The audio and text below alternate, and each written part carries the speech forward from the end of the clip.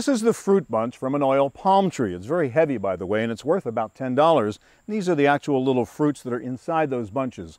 What happens next is after it's harvested, it gets taken to a mill to be turned into product. In fact, many different kinds of products. Cooking oil, biodiesel fuel, ingredients for cakes and cookies and candies, detergent, soap, skin lotions, and even nutraceuticals. There's no question about the fact that Malaysia and palm oil have gotten a bad reputation around the world, accused of environmental insensitivity and, as to palm oil specifically, producing an unhealthy product. Years ago, manufacturers stopped using palm oil in packaged foods because it was deemed unhealthy. They replaced it with trans fats, considered a better alternative at the time, but now known to be even worse than palm oil. The focus of the criticism of palm oil goes beyond the environmental issue. It's very specific about palm oil's supposed negative health effects. It's crumbling. Look up. The stars are all exploding. If you look at the composition, there's something like 40% saturated, 40% monounsaturated, and about 10–15% is polyunsaturated.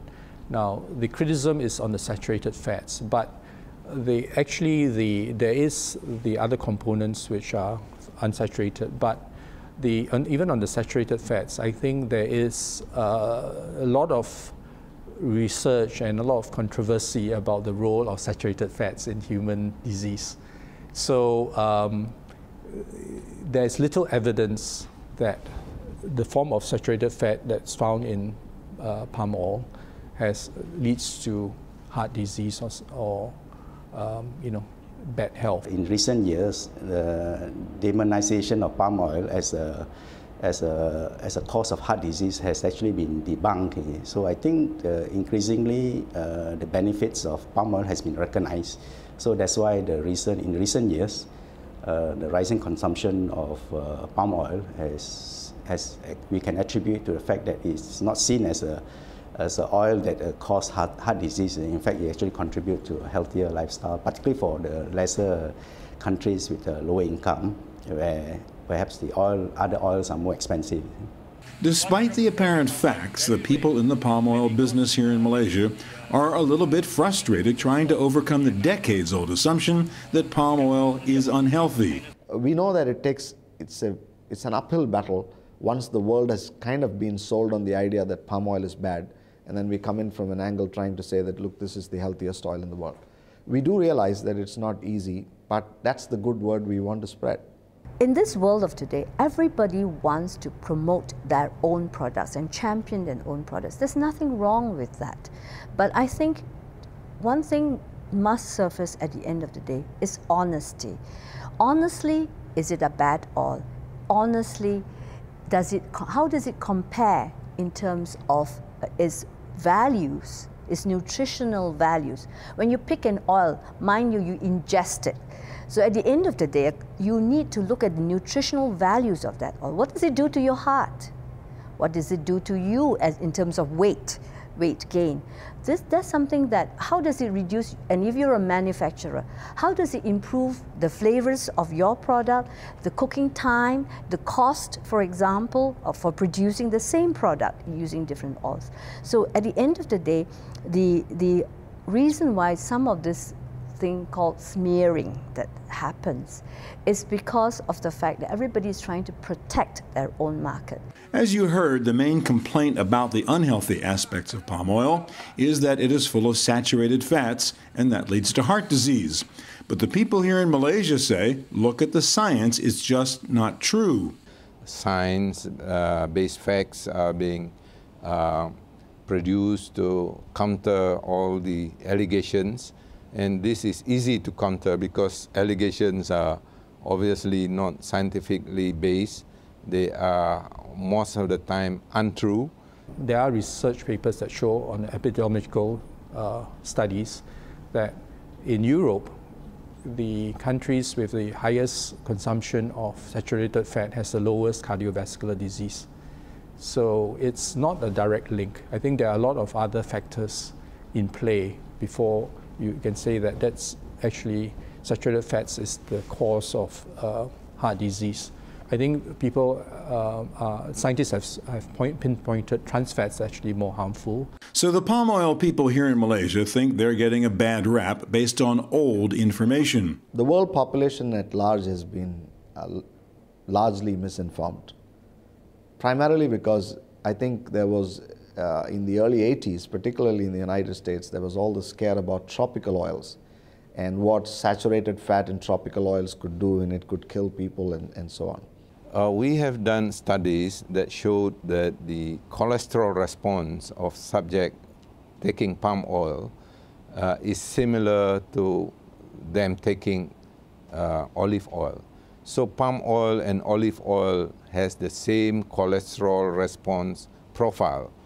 And this is basically it, in the sense that the West has often regarded olive oil as the best oil to consume, and our oil, palm oil, is equal to olive oil in terms of its cholesterol response, but it is 1/10 the price of olive oil. So to me, palm oil is the best oil in the world, both nutritionally as well as economically. Despite what seems to be good evidence that palm oil does not have a saturated fats problem, the attacks continue. This is not something new. In the 80s, we have some association attacking palm oil is bad for health. That has been proved wrong, because the palm oil, it does not trans fatty acid issues. Now in the 90s and in the century is the environment. And I think its issue now is really to engage constructively with the NGOs.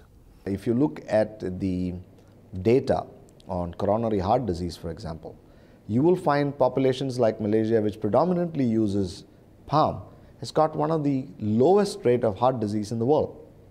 I don't recollect the figure, but I think it's just less than 80 people per 100,000, if I'm not mistaken. So it shows that even from such statistics, that over a period of time, there is evidence that the population that consumes a palm oil-based diet has had no effect, particularly from a coronary heart perspective, which is what all the time it was told that, you know, tropical oils are bad, palm is bad, you get a heart attack, but the evidence is quite to the contrary. It is indeed ironic that a food product so vilified for being unhealthy is now being used in cutting-edge research as a possible cure for a variety of diseases. Companies like Caratino have found a way to exploit palm oil's healthy properties by developing a unique way of processing and refining the oil. Natural palm oil has got a lot of natural antioxidants, and these antioxidants in the conventional refining process get destroyed because they're subjected to very high temperatures, and under those conditions, all these heat-labile phytonutrients are destroyed. What we have come up with in collaboration with the Malaysian Palm Oil Board is a technology that retains these phytonutrients. So we developed a process that's able to do all of what normal refining does, meaning it deacidifies the oil, it deodorizes the oil, makes the oil neutral in terms of taste, yet retains all these natural phytonutrients like carotenoids, tocopherols, tocotrienols, and so on. So despite all the negative claims about palm oil, it appears to have more healthy ingredients than competing oils. So where we come from is that our oil is not only a very balanced oil in terms of its fatty acid composition, it has got high monounsaturates, it's got some saturates which are neutral from all these studies, and it's got some polyunsaturates, so it's a good mix. And then it comes with all these natural antioxidants. So it's kind of I'd say it's a 3-in-1 kind of a proposition. One, it's a good functional oil that you can use for any oil application. Two, it comes with a bouquet of phytonutrients that you can't find in any other oil. Three, it also adds antioxidant value to any food product that you might produce in terms of its shelf life, because it brings along tocopherols and tocotrienols and all of these compounds. Those compounds are in fact quite important. While the carotenoids are a great antioxidant, palm oil is also rich in tocopherol and tocotrienol. Another palm oil company, Davos, based in nearby Singapore, is entirely devoted to developing health products using tocotrienol. Tocotrienol is a form of vitamin E. Under the category of vitamin E, there's basically two types of vitamin E. There is the tocopherol vitamin E, and that's a common vitamin E. You see that in all the shops. You go to the drugstore, supermarket, you buy vitamin E, you look at the label, it says alpha tocopherol. And that is the common vitamin E, and it comes from soya bean. While the popular complaint about palm oil is that it raises cholesterol levels, some research shows that the tocotrienols in palm oil actually help lower cholesterol. This is actually one of the first findings by researchers that that tocotrienols could reduce cholesterol levels in the body. And there are quite a number of published papers on that, and there are human clinical trials that show that it can reduce cholesterol. It acts actually on the same pathway that statin works, basically on something called HMG-CoA reductase, which is a precursor to the production of cholesterol. So it has a cholesterol-lowering effect. Caratino's CEO, UR Unitan, is not just a corporate evangelist. He has an advanced degree in chemical engineering and has done extensive research on the good qualities of palm oil. So while the rap is that palm oil has lots of unhealthy ingredients, the latest research suggests just the opposite. But I think science has been evidence to the fact that over the last 15 to 20 years, there's been so much medical evidence about the neutrality of palmitic acid in palm, which is the predominant saturated fatty acid in palm. So if you look at a number of scientific studies, I think through the Malaysian Palm Oil Board and through a number of institutes and universities, even in the United States, Australia, in Europe, we've been able to demonstrate that palm olein, which is the liquid fraction of palm oil, behaves almost identical to olive oil in terms of its cholesterol effect.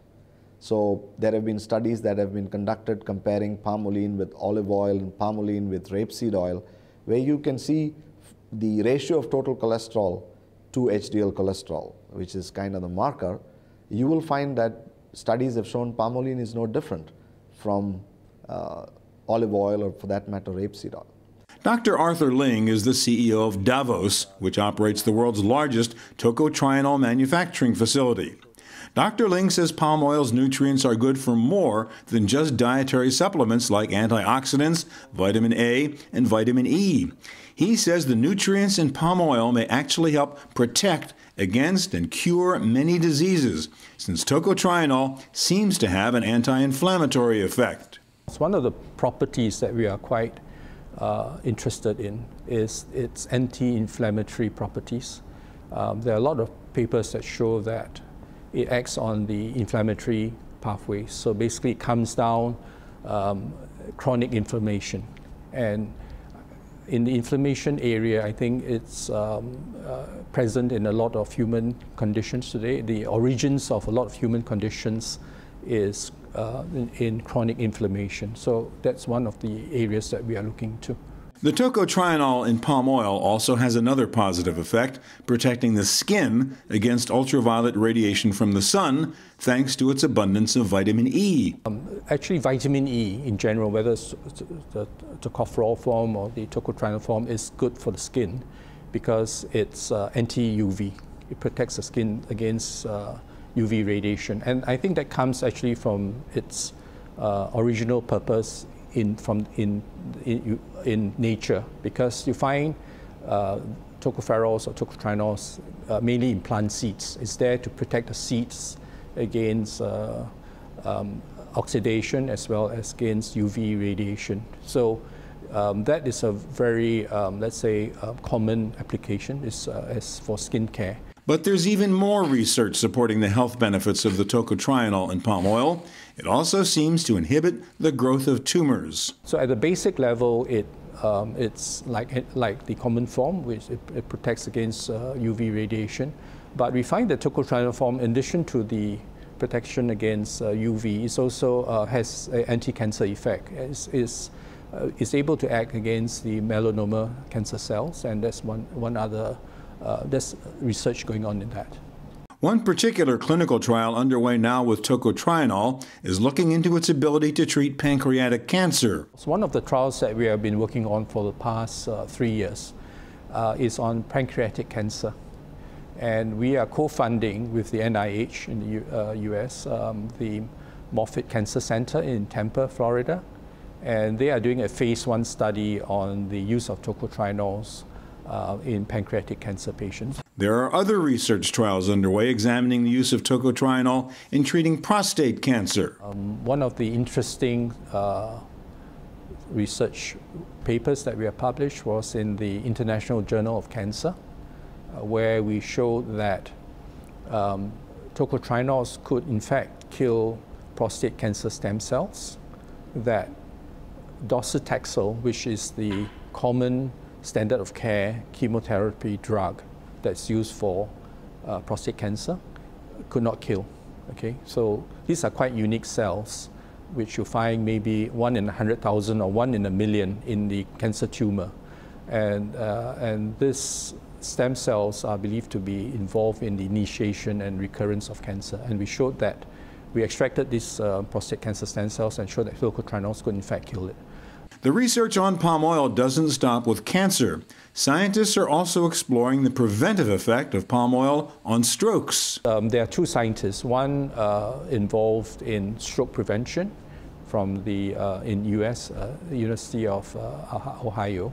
And he's done a lot of preclinical work for 10 years to show that tocotrienols could alleviate the stroke condition. So he induces stroke in canine models, and the size of the lesion is much, much smaller, and the effects on the animal is much less when given tocotrienols.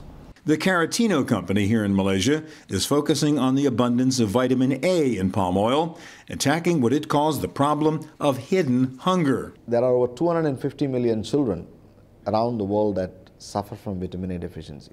To address this problem, the Caratino company developed what they call a smart cookie. Now, we came up with this concept of providing a staple food, like a cookie. We call it the biscuit in this part of the world. We decided to make Caratino smart cookies, Caratino smart biscuits as we call it. The concept was we wanted to take out the hydrogenated fat which was otherwise used in the shortening, which contains trans fatty acids, with a nutritious shortening like Caratino, which has 0 trans fatty acids, is high in phytonutrients. And then we did a clinical trial with these children, 400 of them, and most of them were suffering from vitamin A deficiency.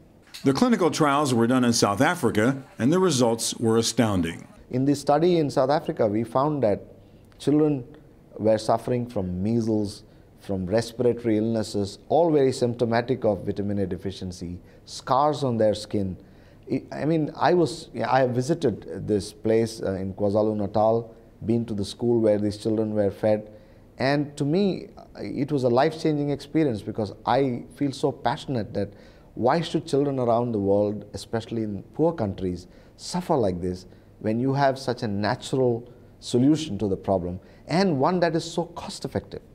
Uar Unatan is not joking when he describes his passion for attacking the problem of vitamin A deficiency, which is a plague in many underdeveloped countries. I feel that this can change the world. Unfortunately, this concept has really not got that popular with NGOs and aid agencies who should, in my opinion, have picked up such a nutritious product. Because for a fraction of the cost, you are improving the lives of a target population, particularly children, and I dare say women in the underdeveloped and developing worlds of Africa, South Asia, Latin America, where vitamin A deficiency is so prevalent.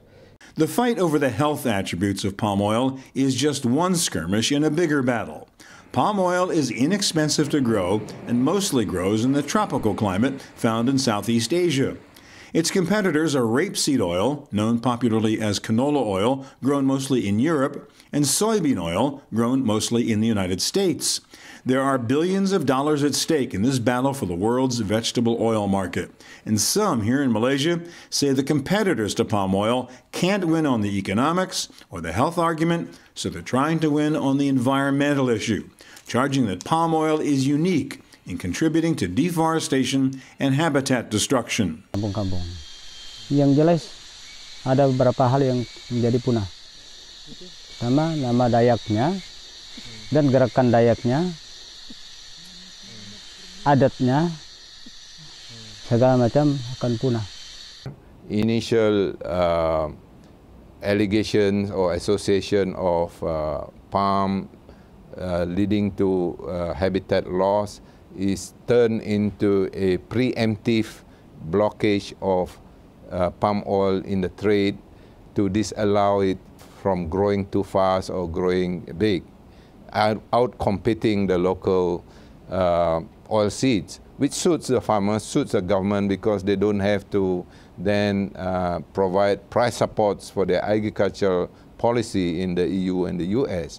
There is some truth in it, because whether it's rapeseed or whether it's soya or whether it's palm oil, it's a business, and I guess in business people would try to be the top dog to get the best profits out of it, but we should be taking into account that it is not good business to proceed with business as usual.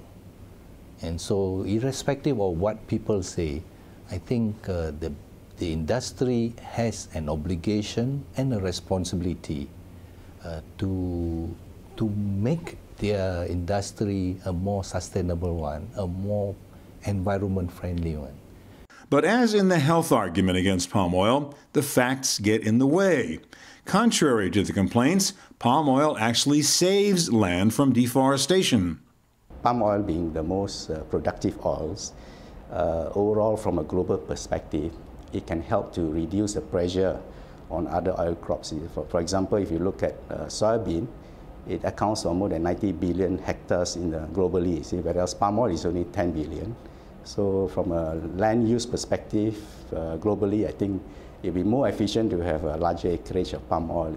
But nevertheless, we do see the need to strike a balance so that globally, the planet is on a sustainable basis. If we were to plant soybean and trade and produce soybean oil like the rest of the world are doing, we would require not the same amount as the oil palm land area, but something like twice the area of our country. Where do we live if every piece of land is to be planted with soybean just to produce the same amount of oil?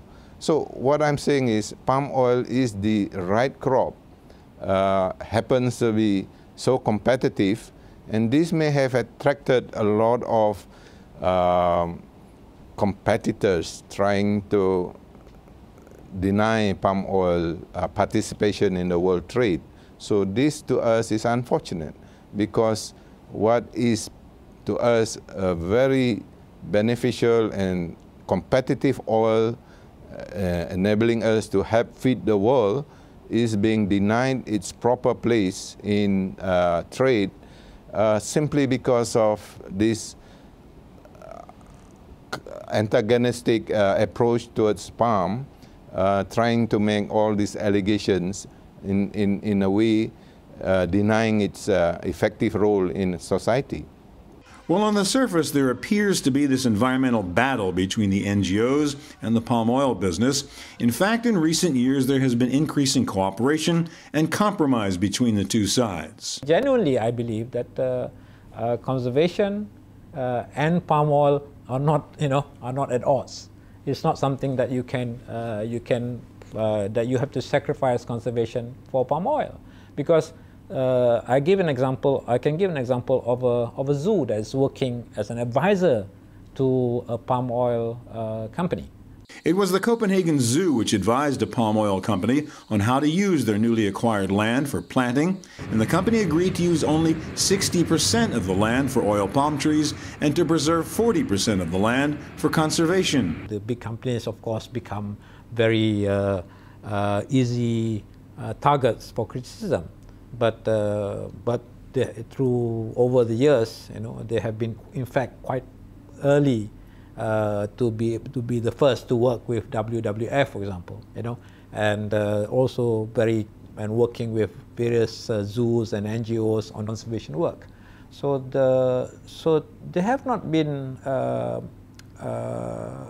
In fact, they are not reluctant partners. In fact, they are willing partners to conservation work and sustainability issues in Malaysia, especially in the palm oil industry. And it helps, I think, because it helps that the price of palm oil is high, that there is reserves and money that they have, which they can use for such efforts.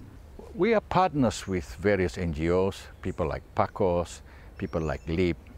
We want to engage with everyone. I like to say that we want to have plenty of lovers, plenty of partners. Let everybody be our friends, and they're part of the stakeholders. And if they have anything of grievance, then there is the forum for them to address that. So there is a happy result at the end of it all, if people learn to work together. And I think this is the message that I think we want to convey, that it is simply that come down, work with us, and we think that the result will satisfy everybody. There's still much more to this debate over palm oil. Join us next week when we explore the subject of biomass, a new green idea, and a new range of products derived from the oil palm tree, and a way to turn waste into wealth. Reporting from Malaysia, I'm Stuart Chaffee.